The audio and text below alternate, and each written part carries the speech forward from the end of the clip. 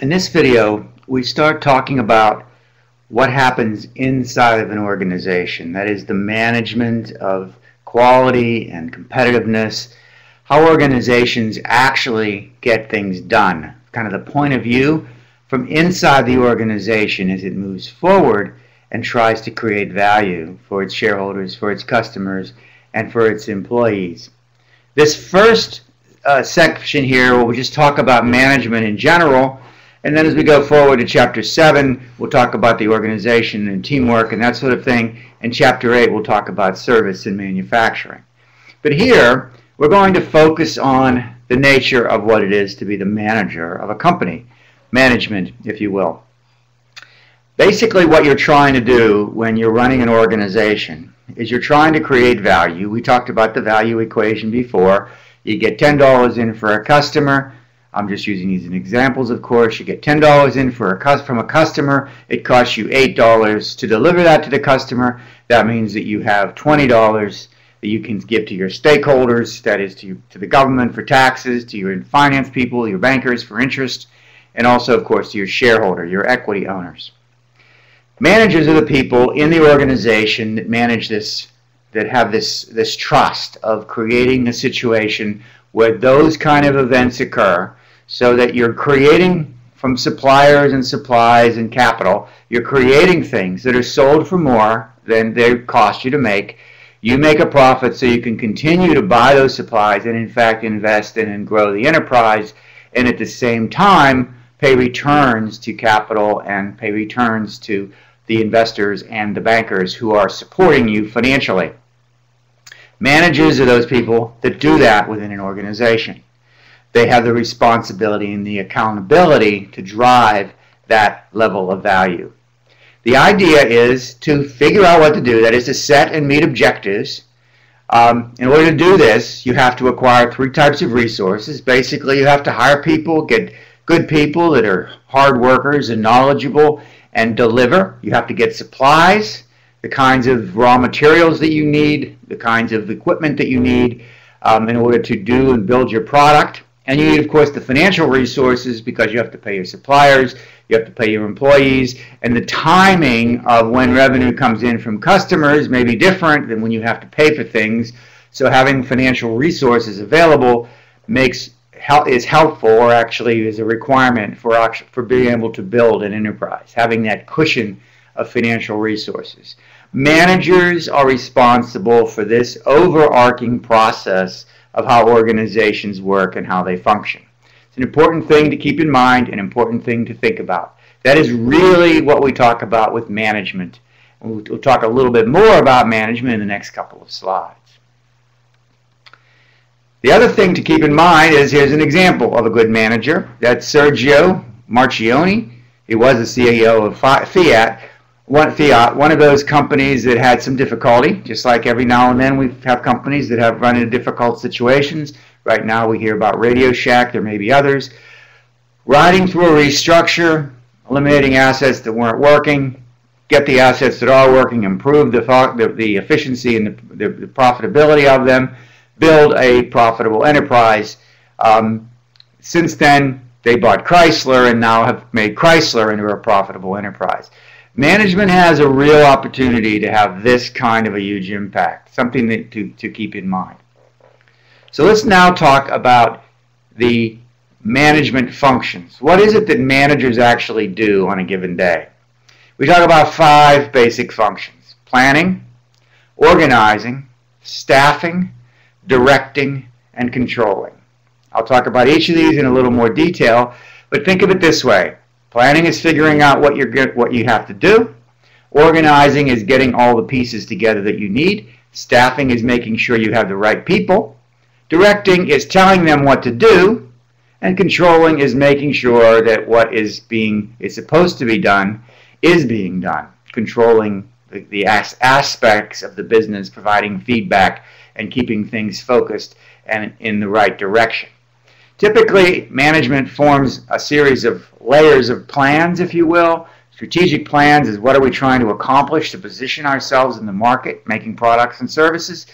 Tactical plans is exactly what we need to do that.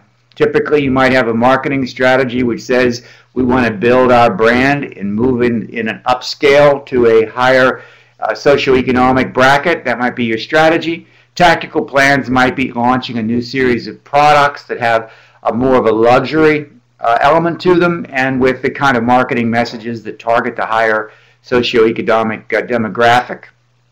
Operational plans is actually delivering the product, getting things into the stores, making sure that the inventory has the right quality, there's the right levels of inventory, you're replacing things that are sold relatively quickly and cleanly.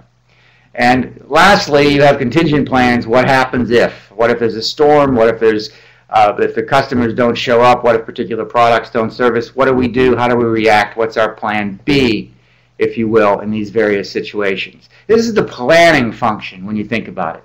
Longer term, what you're trying to accomplish, kind of tactically, how you're going to do each of these things, operationally, the day-to-day activities that actually get this done, and then, of course, planning for crisis or some sort of a contingency if a bad situation might occur. Organizing is really sometimes what we think about when we think about what management does. They decide who does what. They decide the sorts of things that need to happen. Look at the plans, know what resources are necessary, get all the people that need to be there in a room, talk to them about what needs to be done, divide up the work into simple tasks, identify what needs to be done in order to accomplish those tasks, set the deliverables and the timelines, make sure that if something has to happen before something else could happen, a contingency, that thing is done beforehand and moving forward and step by step and developing project plans and activities. And that's a never-ending opportunity to organize the resources, the people, the financials to make sure that all the pieces fit together. Continuous and always changing. And of course, you have to have good people. So hiring people, finding people, interviewing them, training them, developing them, motivating them, determining how much to pay them when they deserve a raise, preparing them, developing them for higher level jobs. It's called human resource development. Show them how to be a supervisor, how to be a manager, how to be a district manager, department manager, those sorts of things so they can develop to their fullest extent. Keep them motivated, making sure that when you hire somebody, it can cost a lot of money. And so you want to make sure that when you bring them on board, you get your bang for the buck. You keep them for a long time, they stay motivated, and they're very productive and happy. That's something else that management does.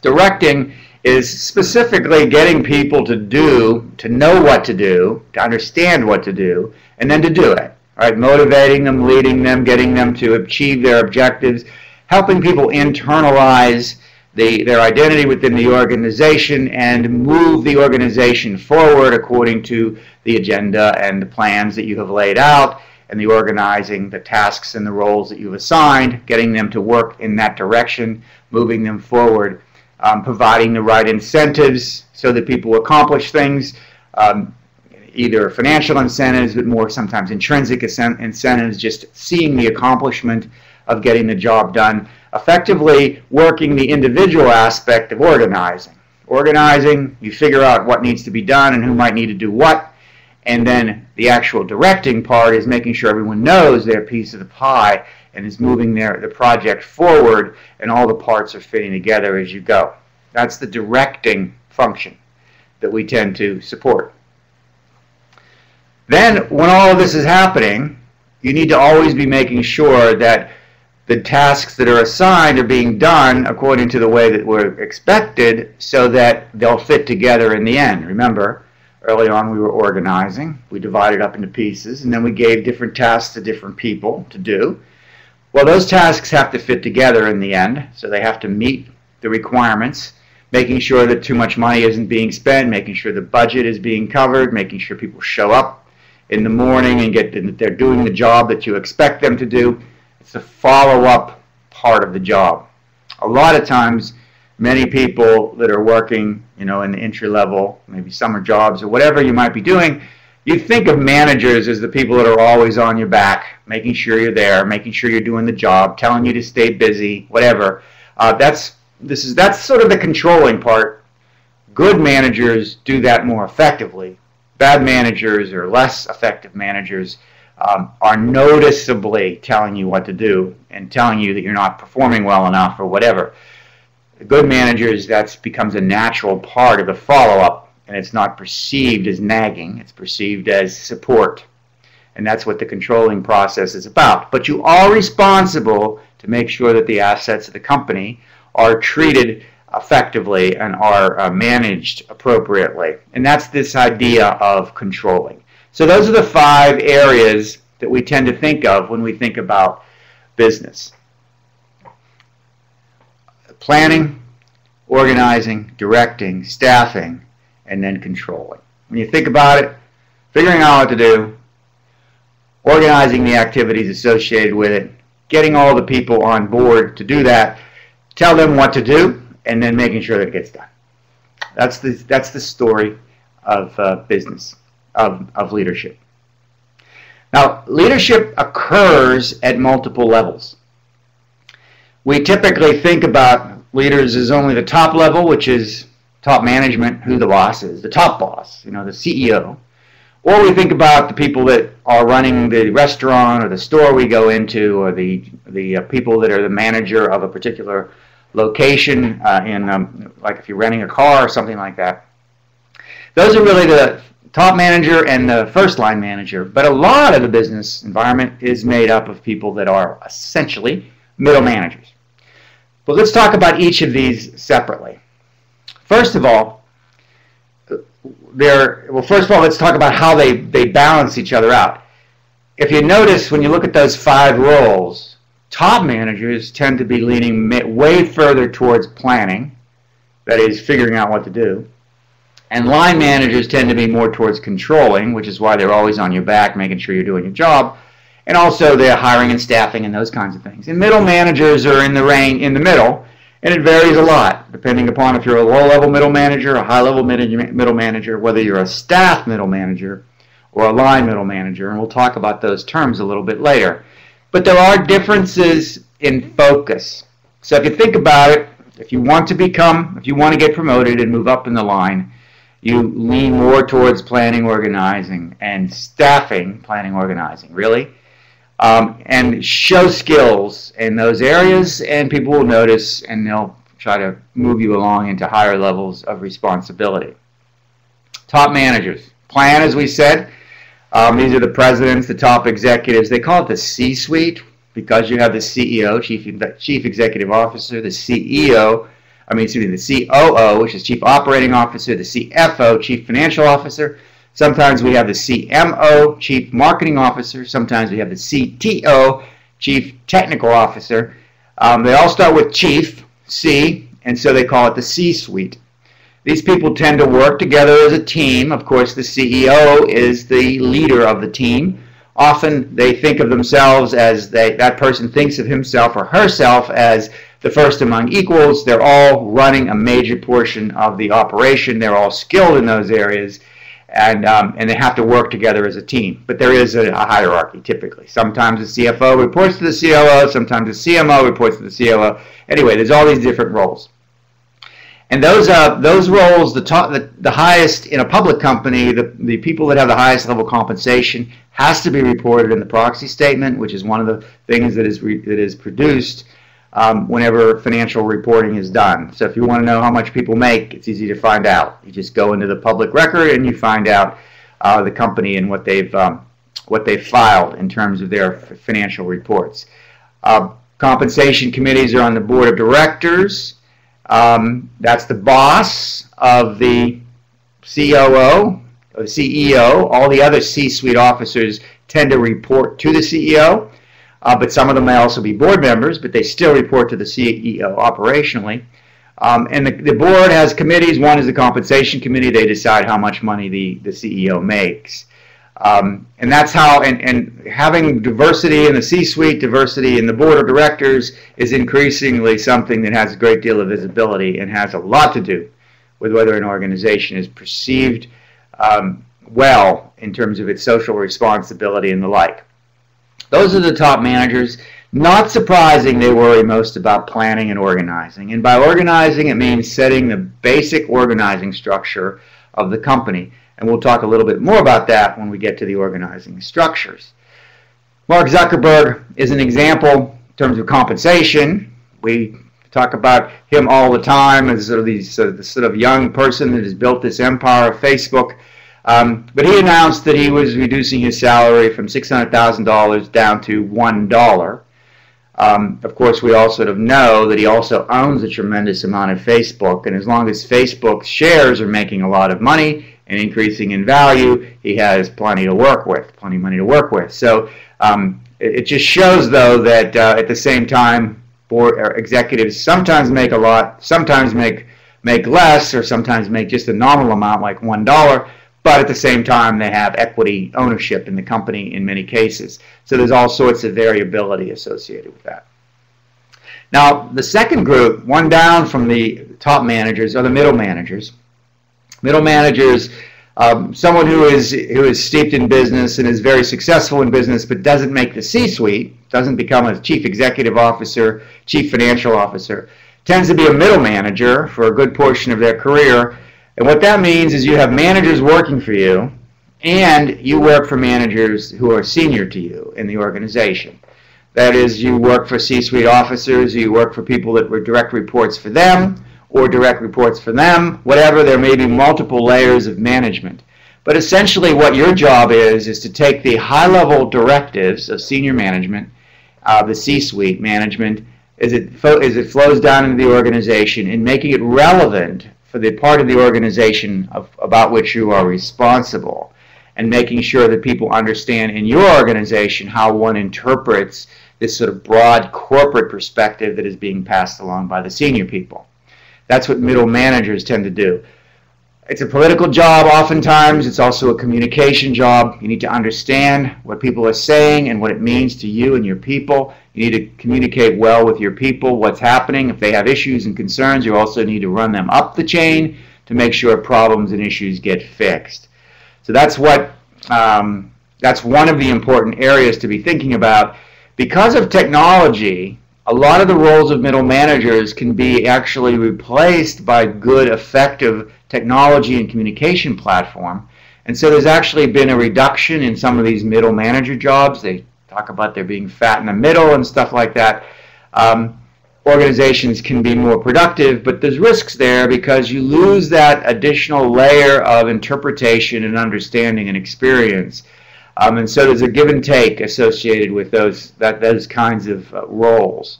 Someone who runs a store, someone who runs a plant, someone who runs a department, someone who purchases a particular type of equipment.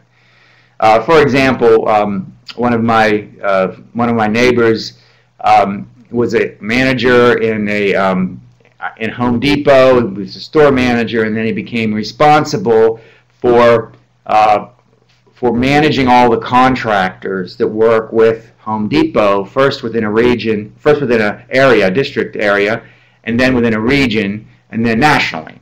So that becomes a role. It's a middle manager role but you have a lot of responsibility for managing all the contractors and how that works across all of Home Depot. But at the same time, you're not the CEO or the COO or the CFO. You're in the middle, right? Middle manager roles. Lots of them, but as this chart highlights, the new technologies and platforms, social media, all that, can eliminate some of the need for middle managers. And then the last set, remember, middle managers could be second levels, third level, fourth. They could go all the way up. Like in government, there's 15 levels. Where I was with AT&T for years, there were 11 levels of management. Some half levels thrown in the middle there. It's closer to 15 if you count the half levels that were there where people could report to someone else at the same level, basically. But that's going down. And the ones that the distinction between all those middle managers and the first line managers is that first line managers tend, or they have people that are working directly with the customer. That is, they are in the store. They manage a department in the store, but they manage the people that are interacting with customers or suppliers or whatever. So they're managing people that aren't managers. A first-line manager manages people that aren't managers. They implement the plans, they get them going, they move all of that sort of thing forward as well. So that's a summary of the first-line manager, middle manager, senior manager. and how all those come together, sometimes thousands of managers in a large organization, because you need someone to run each project, it's a middle manager. You need someone to run each territory, which is a middle manager. You need someone to run each department, which we'll talk about a little bit later, which again is a manager. All those middle managers, and then you have the top people in the C-suite. So now, what do managers actually do, or what kind of functions do they perform, in addition to just having this distinction of first line, middle, or senior? Well, you have financial managers. Not surprising, they manage money. They keep track of income and expenses. They do reporting. They produce reports. Accounting is a useful skills, of course, so is financial analysis, all sorts of statistical analysis, and a lot of the quantitative things that we do, other than the marketing quantitative things, but the quantitative things we do about managing our costs and expenses and returns and investing and all that sort of thing is done by financial managers. There's also production and operations managers. These are the folks that run the warehouse, run the factory floor. It could be run a software development organization, although they're typically in technology, which we'll talk about also. But sometimes they call that production. If your product or service is a technical product or service, then you're building those things. You're writing the software or whatever. Operations means you're running the warehouse, you're running the back office, you're running the call center. You're running some operation which is interacting with the ecosystem, with the environment, with the customers or the suppliers. Or you could be running the tax operation where you're interacting with the government, right? But you're running an operating environment where people are doing things and interacting in some way with the environment, getting things done that need to be done within the organization, getting production and scheduling things and processes and the like. Human resources, remember this is the part like hiring and staffing, right? People that know where to find people, they bring staff in, they determine resource needs, they make sure that the jobs are described appropriately, that the right skills are brought on board for particular jobs, deal with different kinds of government regulations. Marketing managers, there's actually multiple types of marketing. There's analytical marketing, which is market research largely, but there's also psychology in there. But oftentimes there's a lot of number crunching, particularly with social media type of things. Advertising, communication, there's working with people that produce commercials like you see on Mad Men. There's selling, personal selling, developing all the things that people need, telling the salespeople where to go, who to market to, who to sell to, who the target customer set are that they need to go sell to, setting up retail operations, digital media, digital marketing type of activities. All of those kinds of things are what marketing managers get themselves involved with.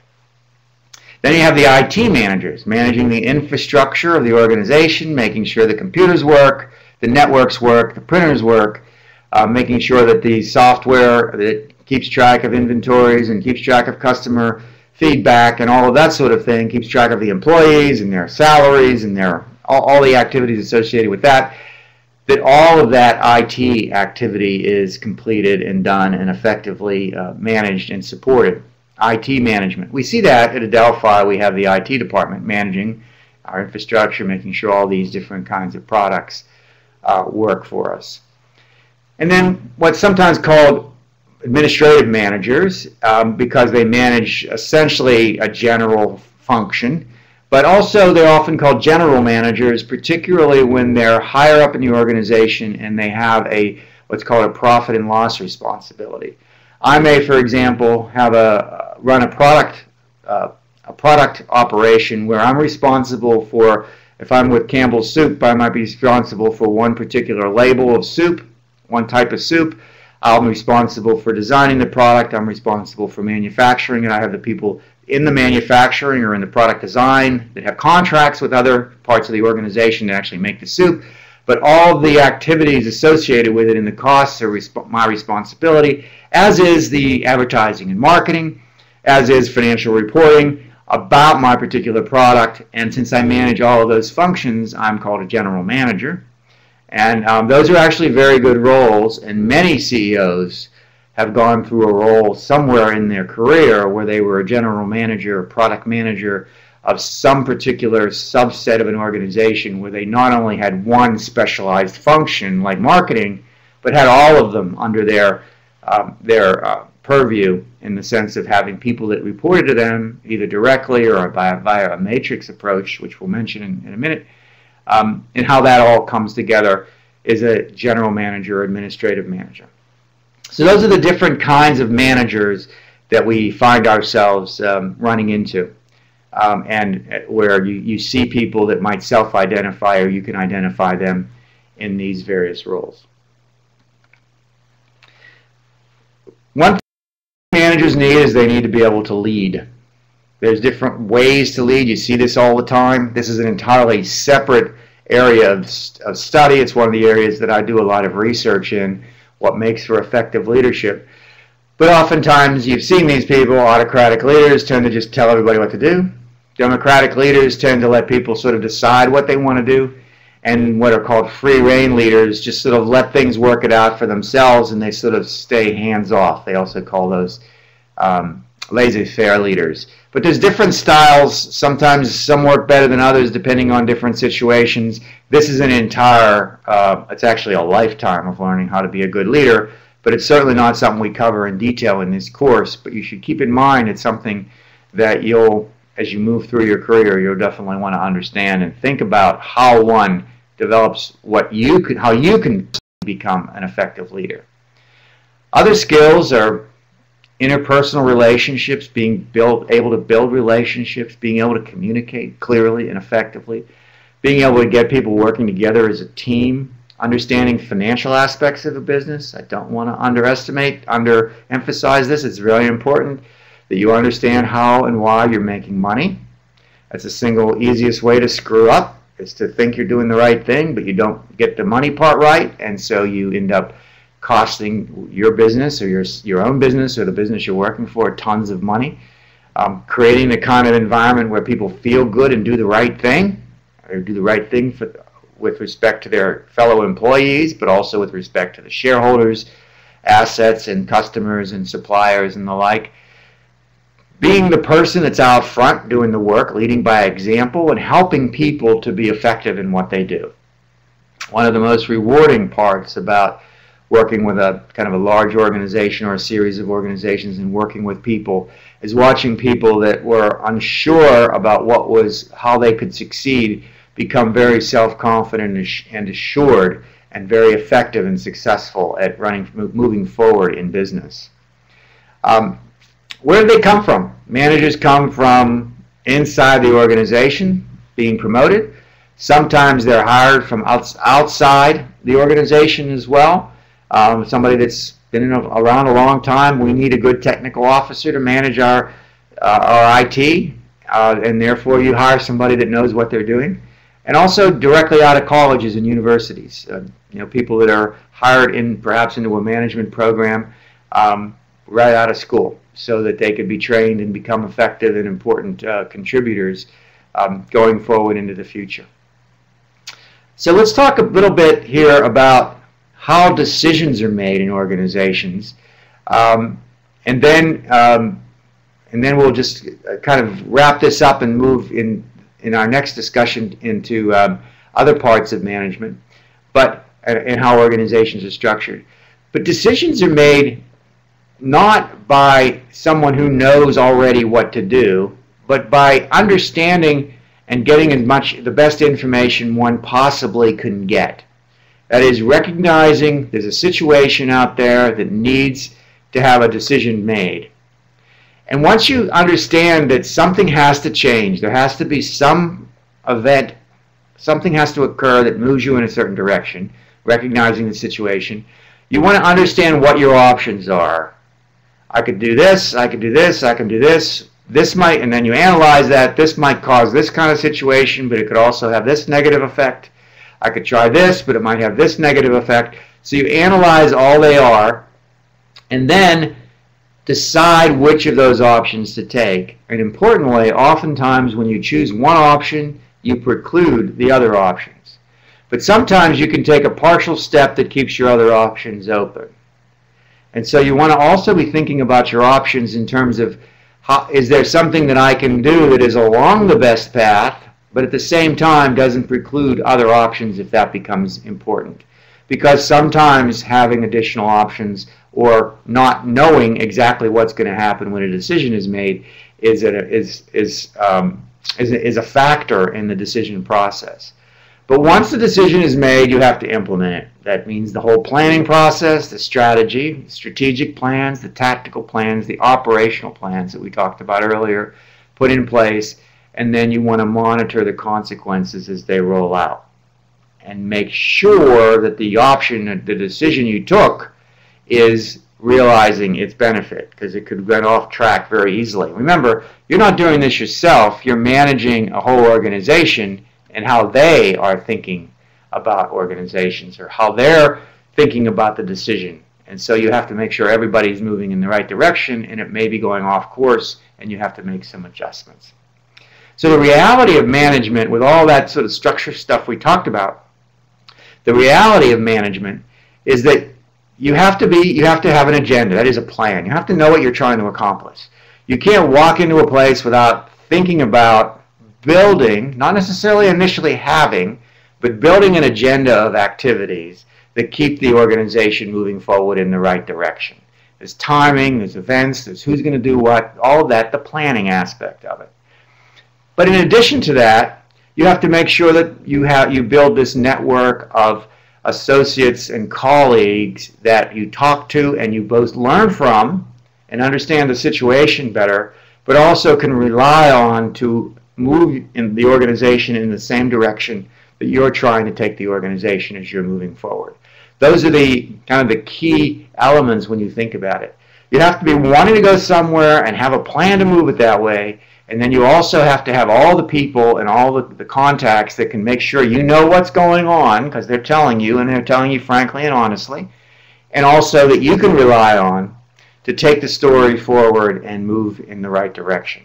Those are the key ideas when we talk about building management going forward. So with that we'll wrap up this discussion, this chapter, and then we'll continue with the discussion of management in the next lecture. I'll talk to you soon.